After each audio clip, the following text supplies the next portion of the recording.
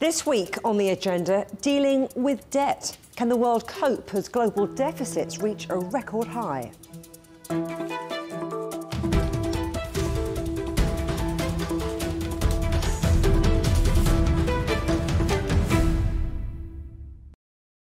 Global debt is borrowing by governments, businesses and people, and it's at dangerously high levels. It hit a record $307 trillion this year, largely driven by developed countries like the US, Japan, the UK and France. Among emerging markets, the biggest rises came from China, India and Brazil. COVID-19, the soaring cost of living, climate change all play into it, and rising geopolitical tensions, like in the Middle East, might make a bad situation worse. But the UN says the problem is as much about the system as external factors. The global financial architecture makes access to financing inadequate and expensive for developing nations. And that leaves almost half the world, some 3.3 billion people, living in countries that spend more paying interest on their debts than on health and education. 8 of the 9 countries the IMF has listed as being in most critical debt distress are in Africa. And since 2010, external debt servicing payments in the continent have more than quadrupled, growing at over 60 times the pace of average fiscal revenues. Joining me now from Lusaka is the Finance Minister of Zambia, Dr. Situmbeko Musokotwane. Thank you very much, Minister, for coming on the agenda. Now, how big an issue is debt for the global south? Is there a bigger issue facing the world right now? It is a big problem for many of us in the south. And of course, I can best describe the situation for Zambia in the sense that with the debt mountain that we had very little money to spend on key social services such as health, education, and also on infrastructure. If you went around the country, you'd see many sites for schools, hospitals, roads that had to be abandoned midway because there was not enough money to continue building this. And that was all because of debt. I believe many of other countries here in Africa that are facing the same problem, but I think those that have been in the news have been in the news. I will hesitate to mention any. Now, in 2020, Zambia became the first African nation to default on its debt payments during the COVID pandemic. You've agreed new repayment terms with state creditors of up to $6.3 billion in debt, including over $4 billion owed to China. It's given you quite a lot of breathing space, but the hard work isn't over yet, is it? Well, there are still some formalities that we need to go through, but I'm happy that the key aspect of this, the first one being to agree that debt restructuring will take place, of course, with the agreement of the creditors. And secondly, the support coming around from various organizations such as the IMF, the World Bank, African Development Bank, and the bilateral creditor countries. So we have that essentially in place. Where we are now, we just recently agreed on the Memorandum of Understanding, which is a piece of document that commits all of us, the creditors and us, the debtors, to the key aspects, key features of the debt restructuring. So we are just going through the process of getting that signed by the various creditors. So I think we are good because everybody is committed to this. And the observers, the private sector out there, they're taking notice, and that is important. So, yes, we've gone quite a long way along this road. Now, the IMF says that more than 100 countries face making cuts on vital services like education, like healthcare. What can those countries learn from what Zambia has done? I think for us, the most important thing was not to hide our heads in the sand. If you have a problem, the first thing to do is to recognize that you have a problem, admit there is a problem, and that sets you towards a solution. Because if you pretend you don't have a problem, how do you get a solution? So the very first thing is to admit you have a problem, reach out to international institutions, because most of this debt typically tends to be across various creditors. So reach out to international institutions. And for us, we reached out to the Official Creditors Committee through the common framework. The common framework is the arrangement that is in place, which says if a country owes a number of creditors and is struggling, what kind of support mechanism do we have to lead it to a solution outside this problem? So we reached out, we talked about our problem. Yeah. The reception was good. And after that, we've been working towards a solution. And of course, the third point I would put is there must be seriousness and commitment. Because if you are going to go out seeking the support of people, it is you who is looking for the solution to demonstrate seriousness. That seriousness includes working together with the creditors, international bodies, the kind of reform program that you need to put in place, which is with the support of the various institutions, will lead you out of the problem. So there must be seriousness so that you can convince both the creditors and the supporters that you mean well, you are serious. So that is very important. And after that, you stick to that. And this is what we've been doing in the last 2.5 years. And here we are. I think we have achieved a lot. As well as reforms, you've also been looking into diversification. And as the world gears up for the green transition, you're hoping that it's going to boost demand for Zambia's copper reserves. That will provide crucial foreign investment. So tell me about the plans that you've got in Zambia to maximise copper production to address the country's debt issue. Absolutely, because the debt restructuring does provide relief, yes, but it is not the ultimate, because the people of Zambia, most of whom are young, they are not just looking forward to debt relief. The ultimate goal that they have is to have their lives to be improved.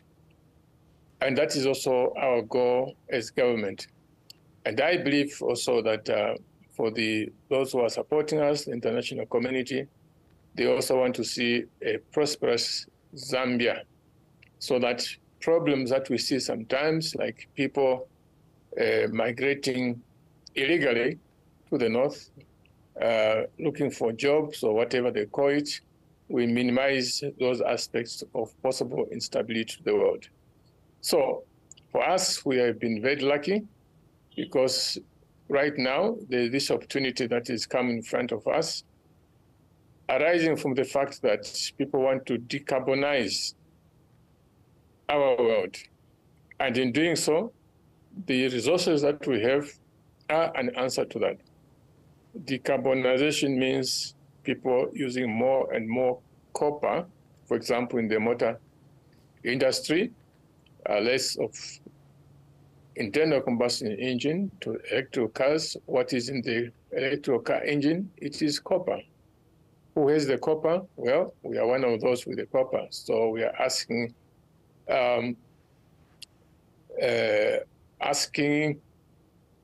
investors, come and mine with us. Come and value add with us. Not just copper. Issues of other vital minerals for this, such as nickel, cobalt, manganese, all those are important in decarbonizing the world, and we have the resources. So really, our job is to create an environment that is conducive to the private sector to come and invest take advantage of the resources, take advantage of the market opportunities surrounding these minerals, and bang, the economy should be able to pick up. Development always costs money. I mean, is there any way for the Global South to build this infrastructure that it desperately needs without entering a debt trap? We have learned our lessons about debt, infrastructure and debt. So as far as this government is concerned, there is no way in which we are going to drift back into debt. Yes, taking advantage of the situation now, the global economic situation and the opportunities, it requires infrastructure.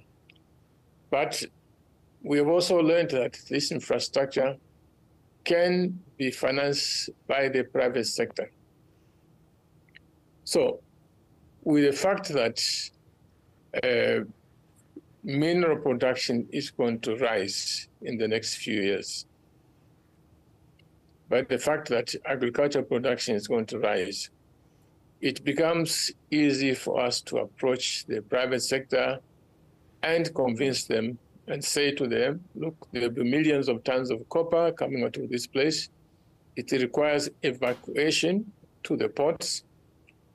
Can you come and build roads? Can you come and build railways? Can you come and build ports? That becomes possible, it becomes feasible. Dr. Situmbeko Musokotwane, thank you very much. Pleasure is mine. Thank you so much indeed. So that's the view from one African nation. But what about the wider global picture? Joining me now to look at the world's debts is Vitor Gaspar, Director of the Fiscal Affairs Department at the IMF. What would you say are the main factors behind the spike we're seeing in global debt?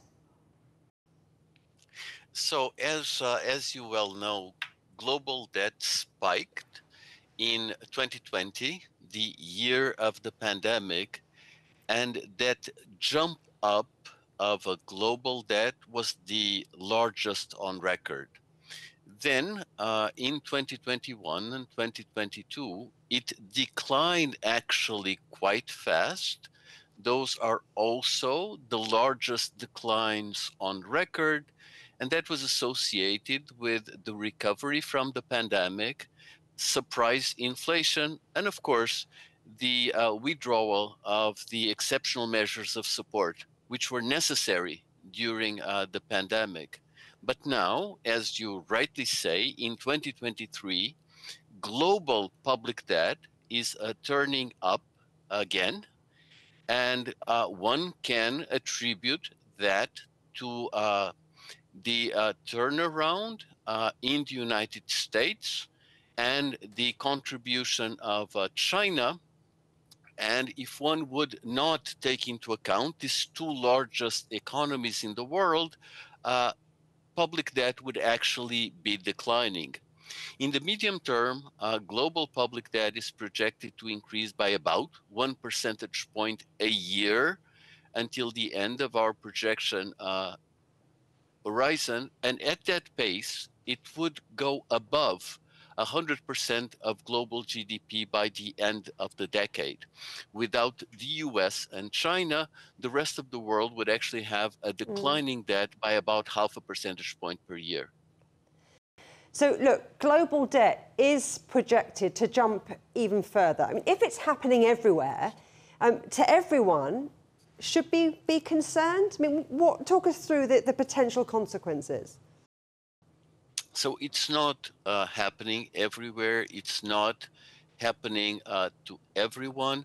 As I said before, the main drivers of global public debt developments are the US and China.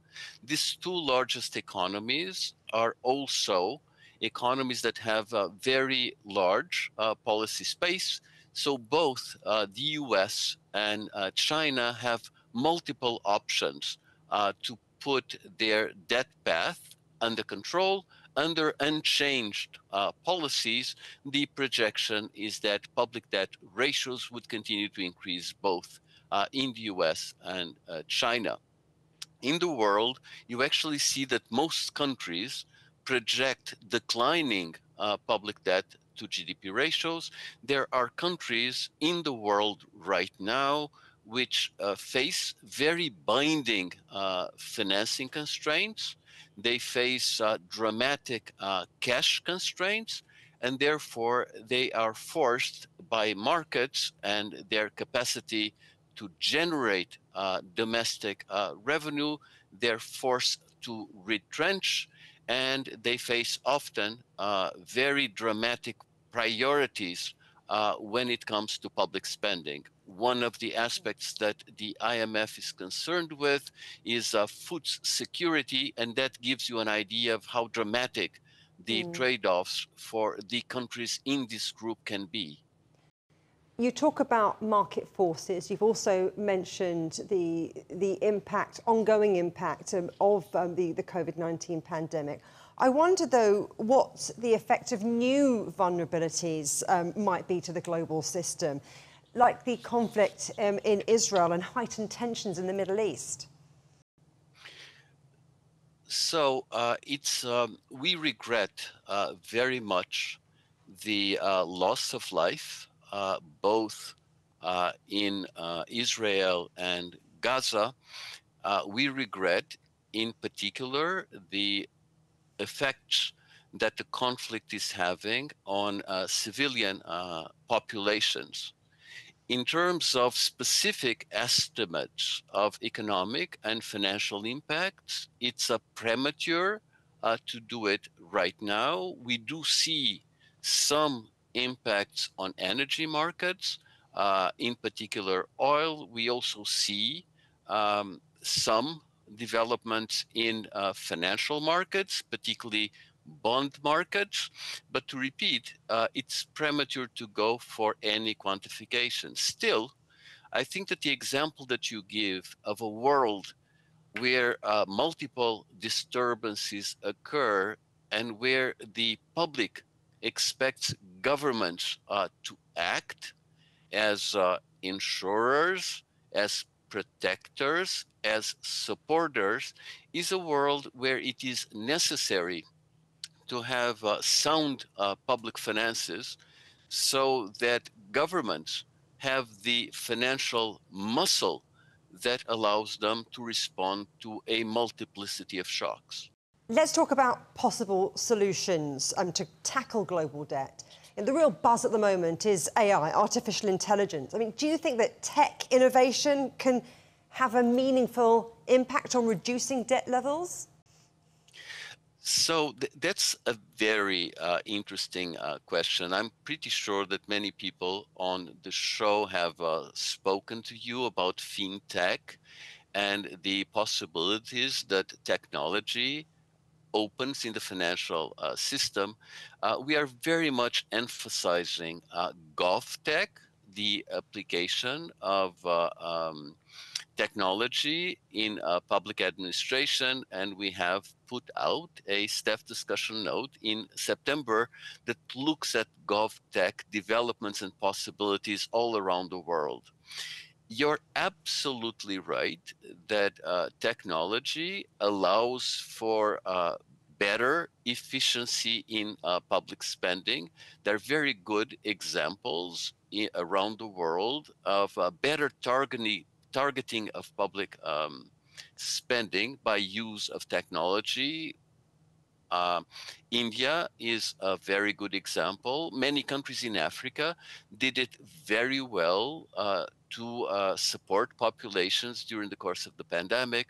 But technology also improves the information that is available to tax policy decision makers, to tax administrations, and so it allows for a more efficient and effective tax system. So both on the spending side, spend better, and on the revenue side, collect more efficiently. GovTech does contribute to better public finance management and therefore to reduce public finance pressures and bring public debt developments under control. Vitor Gaspar, thank you very much. Thank you.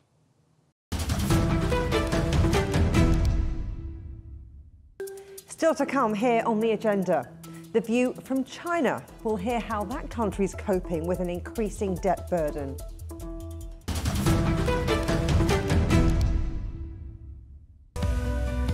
We are all connected. Across borders, across continents, connected by ideas, a shared humanity. Stay connected.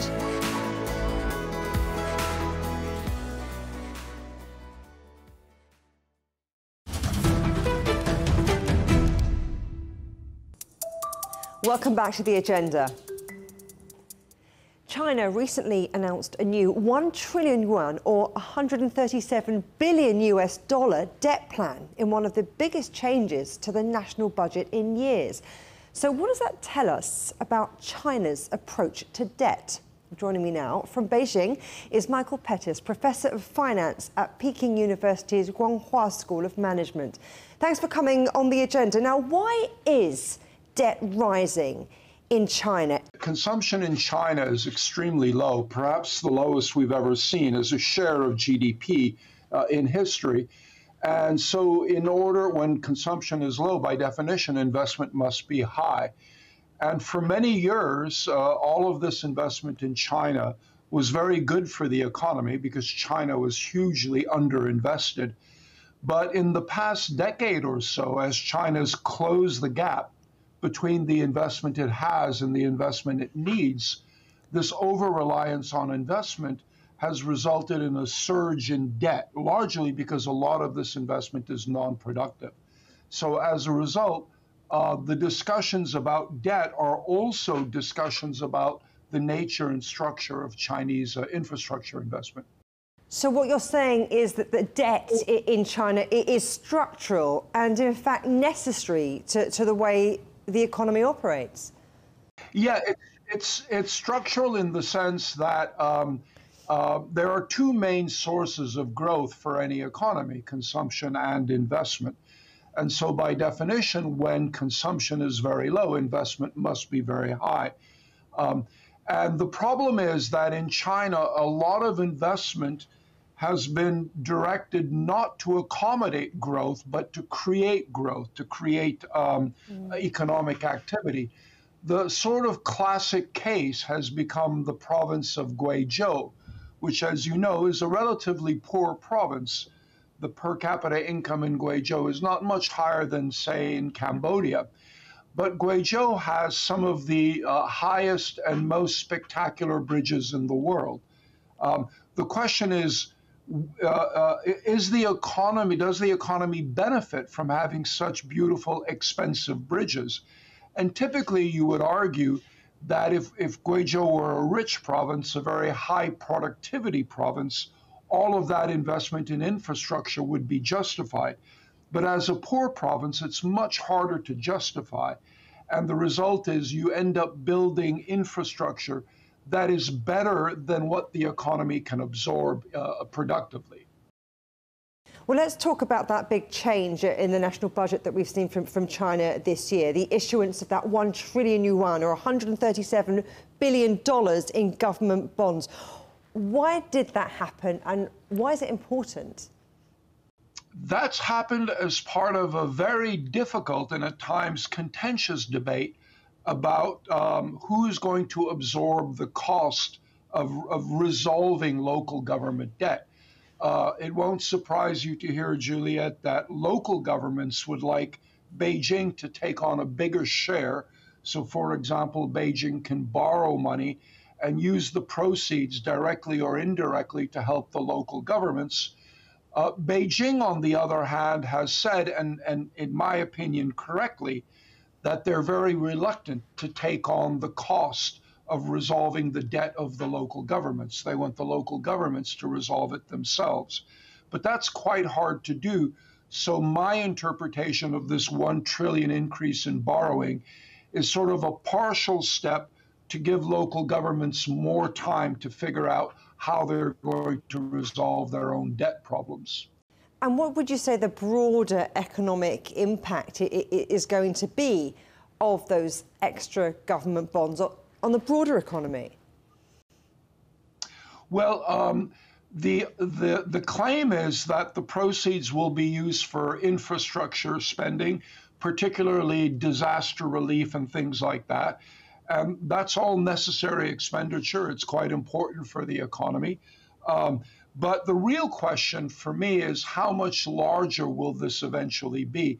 Because the amount of debt that local governments need simply to pay off the existing debt is much more than 1 trillion RMB. These are very, very large numbers.